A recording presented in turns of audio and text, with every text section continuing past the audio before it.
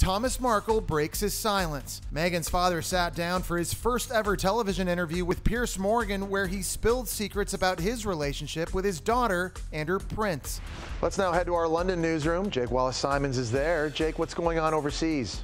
Jesse, this was a world-exclusive interview with DailyMail.com editor-at-large Piers Morgan, and Thomas Markle opened up about what it was like not to be able to walk his own daughter down the aisle. I was very upset that it wasn't me, but the whole world was watching my daughter. I was very happy about that. The unfortunate thing for me now is that I'm a footnote in one of the greatest moments in history rather than the dad walking her down the aisle. So that upsets me somewhat. How can I ask for a better replacement than Charles? I was thrilled to tears that he was doing that for me. I just wish it had been my hand holding my daughter, not his. Mr. Markle said that Prince Harry was easy to talk to, but he did feel the need to deliver a warning to the royal when he asked for his daughter's hand in marriage over the phone. Harry got on the phone with Meghan. They called me together, and Harry asked for her hand over the phone. And I said, you're a gentleman. Promise me you'll never raise your hand against my daughter, and of course I give you my permission.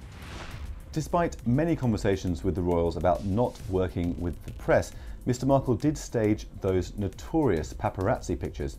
In the interview, he shared Meghan and Harry's reaction.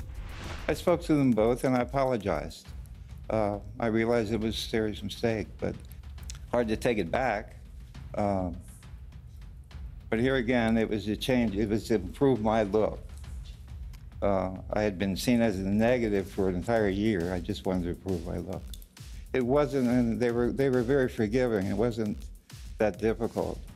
Both Harry and Meghan were very forgiving about it. Thomas Markle was paid a few £1,000s for the interview, but he said that he didn't do it for the money. Instead, he did it to set the record straight. And we understand that the royal family was not informed in advance of this interview. Jake Wallace-Simons, thank you.